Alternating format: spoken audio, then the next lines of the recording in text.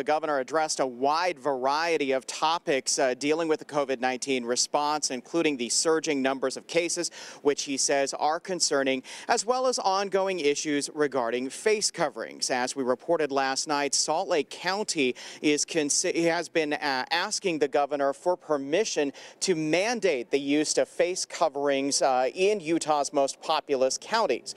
Salt Lake County Mayor Jenny Wilson sent a letter to the governor urging him to do that. Just a few minutes ago, I got sent a letter from Salt Lake City Mayor Aaron Mendenhall to the governor, also supporting the county mayor's request to mandate the use of face coverings in public in Salt Lake County. Now, at his news conference a short time ago, the governor indicated that he is inclined to grant this request. He will formally meet with the COVID-19 Unified Command and review that tomorrow. Let's play back a little of what the governor had to say. There is a process that we have in place.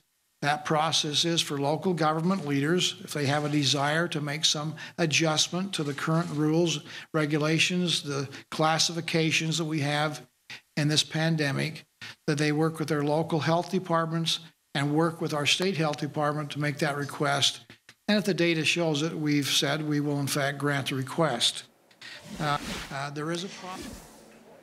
Again, Salt Lake County requesting that they mandate face coverings, that the governor grant that authority to Salt Lake County to mandate face coverings, and the governor is signaling that he is inclined to grant this. I've been told Summit County is also discussing whether or not to make a similar request, but no decision has been made there. The governor took it a little further today, saying that he will, in fact, mandate the use of face coverings inside all state-run facilities. That would include college campuses.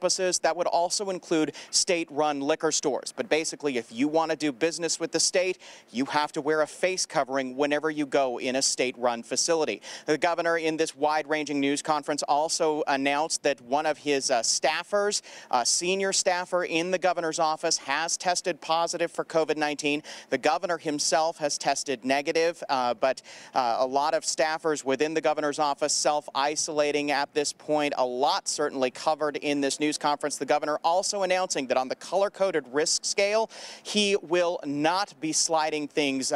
He will not be reducing the level of risk across the state, at least for the next 2 weeks. I asked the governor if there was a chance that with the surge in cases, the hospitalizations that we're seeing, that Utah could slide back to orange. He would not rule that out.